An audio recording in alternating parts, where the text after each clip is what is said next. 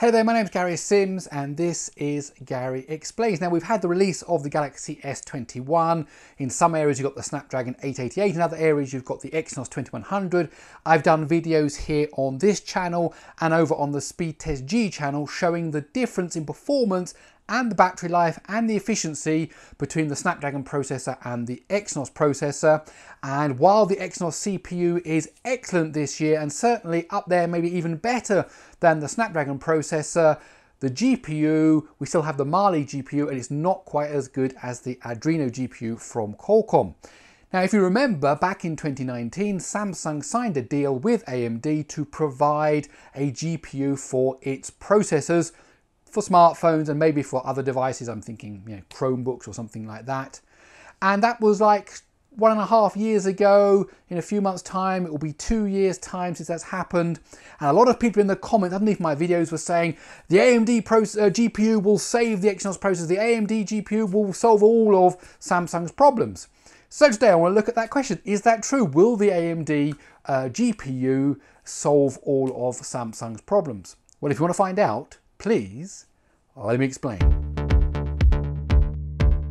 So as I said, back in summer of 2019, Samsung signed this deal with AMD so that it would replace the Mali GPU with the AMD GPU. Now, just a couple of things before we dive into this. One is, before anybody writes it down in the comments, yes, Adreno is an anagram of Radeon, because 10 years ago, Qualcomm did buy the mobile GPU department section of ATI Graphics as it was then, but that was 10 years ago. And while the name was there kind of as a throwback to remember its roots, 10 years in technology is a long time. And please stop writing in the comments, but Qualcomm are using AMD's GPU anyway, because they're not, okay? They bought the company, all the staff, everything moved over, and they've been doing their own work, their own development on that for the last decade. So let's not continue with that nonsense, please. So, of course, AMD are very well known for its processors and for its GPUs. And of course, it's got GPUs in the desktop. Now, of course, the challenge, what we're looking at is, can you take a desktop GPU and bring it right down to a mobile?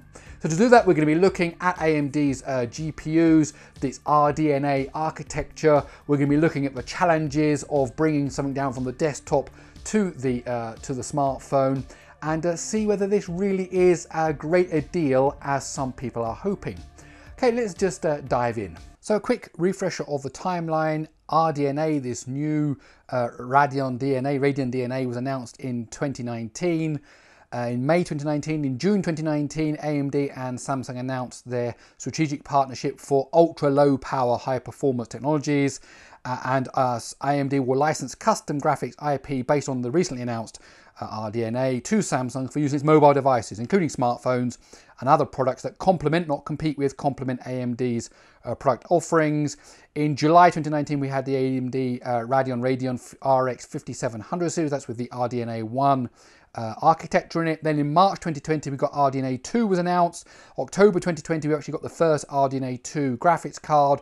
And then in January 2021, Samsung confirms that the AMD GPU will be in the next flagship smartphone processor.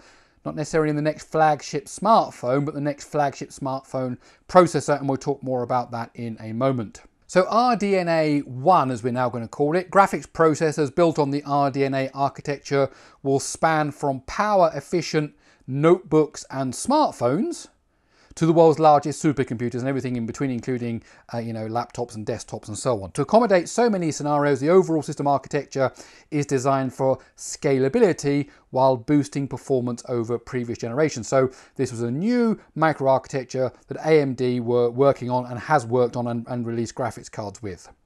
Now, the big thing about the difference in the architecture before the previous architecture, which was the GCN architecture, is this Wave 32 idea. We'll just go into it very quickly.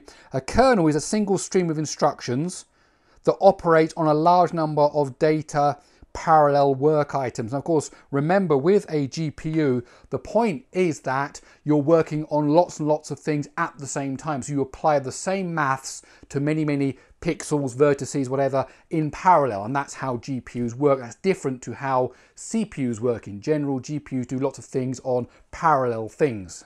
And in the previous architecture, that sort of group of instructions that we were working on was called a wavefront, and it was with 64 items. And when every work item in a wavefront was executing exactly the same instruction, that was mega efficient because you've got these 64 things happening in parallel. Do it once, do it twice, do it 64 times, brilliant.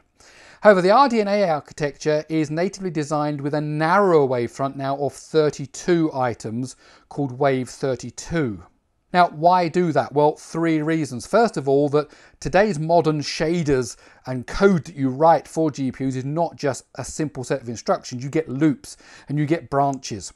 And this means that when you get a block of 64 instructions that have to branch off and do something, then the overall efficiency suffers, since each instruction will execute only a partial wavefront, and some of that wavefront is disabled, is not used because you branch somewhere else. A narrower 32 wave approach improves that efficiency for when you've got things like loops and branches going on. Secondly, the narrow wavefront completes faster and therefore uses fewer resources for accessing data, that's memory. So the Wave 32 model, for example, has half the number of registers, and since the wavefront will complete quicker, because it's only doing 32 rather than 64, then those registers free up quicker, enabling the next and more active wavefronts. Thirdly, splitting the workload into smaller 32 data flows increases the number of wavefronts, which means you get greater parallelism. Now here's the key, and we're going to talk a lot about this. The design block, the fundamental DNA, if we want to use that word, of the Radeon RDNA architecture is the dual compute unit. The dual compute unit, and you'll see that when AMD talk about their graphics cards, they talk about how many compute units it have, and they come in pairs. Okay, now the dual compute unit is the essence of the RDNA architecture and replaces the compute unit from the previous generation. Now inside of it you have 4 SIMDs, that's single instruction multiple data units, that operate independently, and each SIMD includes 32 ALUs. Now the ALU is the arithmetic logic unit. That's basically the thing that does the maths, the thing that does the actual calculation. Now that's twice as wide as what you had in the previous generation. So 4 SIMDs that work independently, and each one of those has 32 ALUs, and that is the structure of a compute unit, and they come in pairs and they share some of the stuff between them so that that they can work together in as a unit, but as a pair. So let's have a look at the Radeon RX 5700 XT. That comes with 40 compute units, and we can see here it's divided into shader engines, and depending on how you look at this diagram, I think there are 4 shader engines here, and each of those has 5 dual compute units. So that means there are 10 compute units in each shader engine, and then there are 40 in total, and they all share some common things. So for example, if we look at that, we can see there's a rasterization that happens in each shader engine. Okay, but then there are things like the geometry processor and the graphics command processor that are common amongst the 4 shader engines here. So in all these things, you start with the compute unit that is the minimum kind of low-level architecture, the kind of the DNA here, and then that expands up to the dual compute engine, that expands up to a shader engine, and then there is even greater than that. You see that in the whole processor there are things that are shared amongst different things, like I said, the geometry processing and so on. So there's never anything that's independent. Everything is of course interlinked, and it just depends on how you drill down. But where you get the multiplication bits of the 40 CUs is you take those dual compute engines and you keep replicating them, and here we can see they're replicating them in bunches of 5, meaning there's 10 CUs, and then there are 4 lots of those, and you can keep building that out as you get to bigger and bigger and bigger graphics cards. Or, and this is what we're going to talk about, you can shrink that down, and that's what we're going to have to talk about in a minute when we talk about smartphones. But of course that does lead us to the interesting question, what is a core? Because we often talk about GPU cores, it's got 300 cores, it's got 12 cores, it's got thousands of cores, because it depends on what do you mean by a core. Is it the ALU, the thing that does the actual maths?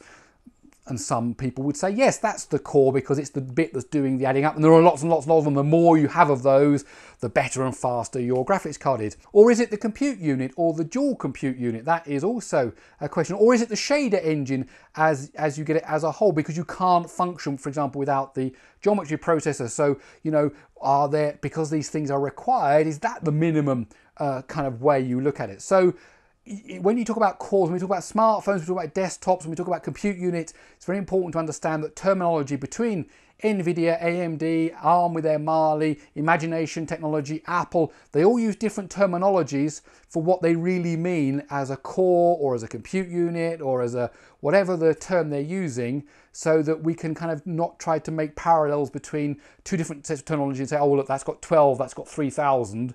Oh, this must be better. We've got to really understand what's going on here. Now, RDNA 2, of course, is a tweaked version, an improved version of the fundamental same RDNA architecture, but they're saying there is a 50% increase in performance per watt. Now, of course, that's very important when it comes to dealing with smartphones, because RDNA 2 is more power efficient than RDNA 1.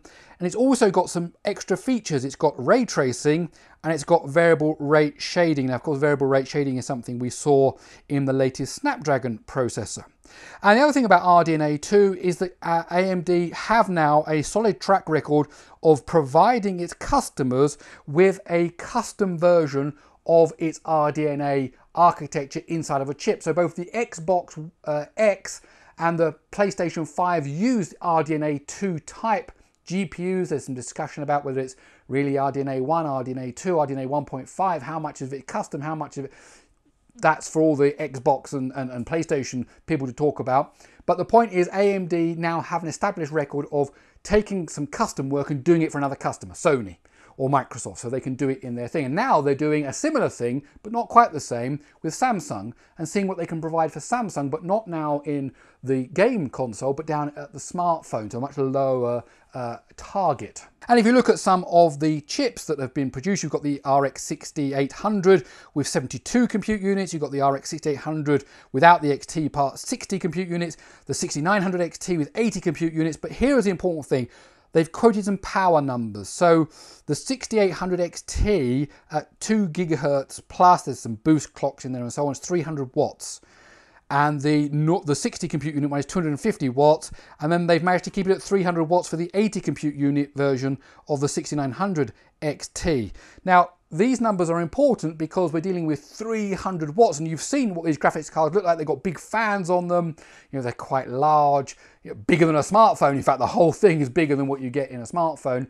Now, a smartphone doesn't deal with 300 watts or 200 watts or 50 watts. We're dealing with a few watts, 3 watts, 4 watts, 5 watts, depending on how you're allocating the budget between the CPU and the GPU. Now, that's obviously a magnitude different to what you get in a desktop PC. So the challenge for AMD is enormous to take that same architecture and take it from 300 watts down to 3 watts. Okay, now that's a huge change. So how are they going to do that? Now, I just did a quick calculation here, and you can see that if you take 300 compute cores, 300 watts and 80 compute units, that's 3.7 watts per compute unit. So that's huge. And if you have 2 of those, because they come in dual, that's, you know, over 6 watts, almost 7 watts. So that's nowhere going to be good enough for a smartphone. So something's going to have to be different. So first of all, are they going to use RDNA 1 or RDNA 2? My guess is it's going to be based on RDNA 2 because it is more power efficient, and AMD have been underlining the power efficiency of RDNA 2, and also it fits in with the timelines from when RDNA was announced, when Samsung took the agreement with AMD, and so on and so on. So it looks like it's going to be RDNA 2 because of power efficiency, because it does fit in well with the timelines. And then the first question is, how many compute units is it going to be? How many compute engines is it going to be? And of course, really, it's going to be a minimum of 2 because they come in this dual compute engine design, which, as we read earlier, is the essence of the RDNA architecture. So if you have 2 of those, and we saw that's quite a high wattage number, there's some other things that are going to have to change. Now, one of the big things, of course, to change is the clock frequency. We're talking about 1.8 gigahertz, 2 gigahertz, boosting up to higher numbers. So obviously, when you go down to a smartphone, we're talking much, much lower. We're talking probably 500 megahertz, 400 megahertz. I don't know. We'll see what the final numbers are, but it's not going to be 2 gigahertz GPU in no way whatsoever. And lowering that frequency, maybe they can also lower the voltage, and the voltage is the key thing, because part of the power equation means whatever the voltage level is, when you square that, that actually has an impact on the power. So small changes in the voltage can actually have a big impact on battery life. So we need to bring down the voltage, bring down the clock speed, reduce the number of compute units down to the bare minimum, and then apply some kind of smartphone only optimizations to the RDNA 2 architecture, and then that's the kind of direction that AMD will be going in to build this GPU. And then of course on top of that, we've got to ask ourselves the questions, what about the features? Will there be the ray tracing in it? Will there be the variable rate shading?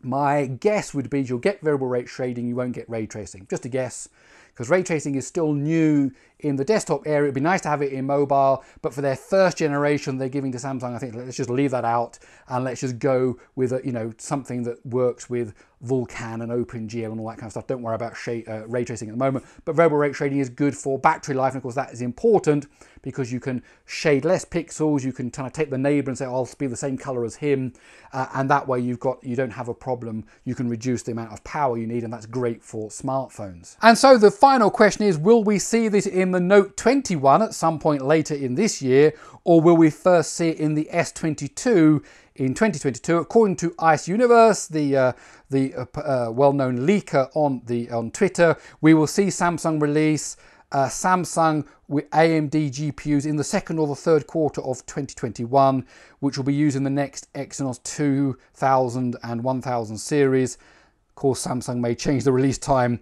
of these processors. So he's basically saying that it is a possibility we're going to see it in the Note 21. That's what he's saying. Samsung haven't denied or confirmed that. It would be interesting for them actually to come up with the Note 21, make it actually differentially different than the S21. The S Pen was obviously one of the big differences. That maybe it's kind of worn a bit thin. Maybe that's not really such a big difference nowadays. If it had a whole new processor in it, that would be great, and then the S22 could kind of pick it up from there, and then maybe we'll see this new thing that in fact it's the Note series that launches the processor and the S range follows on the year round, rather than the other way around. At the moment it's the S range that launches the new processor and then the Note range follows on, so maybe that will switch around. We'll have to wait and see. So whatever happens, exciting times ahead, but the key question, although this all looks very, very exciting, although this all looks potential, the thing we have to remember, this is the first time AMD and not ATI that sold their mobile unit to Qualcomm 10 years ago, but the first time the current AMD is building a smartphone GPU, or the technology for the smartphone GPU, and then putting that in Samsung's chip, and that's hard. Going from 300 watts to 3 watts and giving good performance is hard.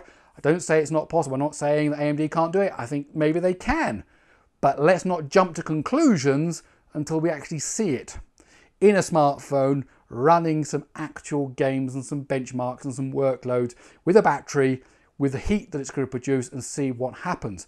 I really hope that AMD can do it because it really could shake up the whole mobile industry, but let's not assume that it's a dead cert, because you've got Qualcomm, you've got Mali from ARM, you've got Imagination Tech GPU, the Power VR that you see in the iPhone. Now you've got the AMD. None of these people make GPUs. It's a guarantee that their GPU is going to be the best. You've got this competition, and it's hard to suggest that the outsider who's never made that mobile GPU goes to first place in their first year. It can happen, but that's a real sort of long shot Hollywood movie kind of thing. Maybe it will be. We'll have to wait and see. Okay, that's it. My name's Gary Sims. This is Gary Explains. I really hope you enjoyed this look at how AMD's new GPU, based on RDNA 2 probably, could save the Exynos processor. If you did, please do give it a thumbs up. And I tell you, we're all at the mercy of the YouTube recommendation algorithm. So rather than seeing whether my videos are going to come up in your feed, the best thing to do is to subscribe to the video channel and click that bell notification icon. Then you'll know when I've released a new video. Okay, that's it. I'll see you in the next one.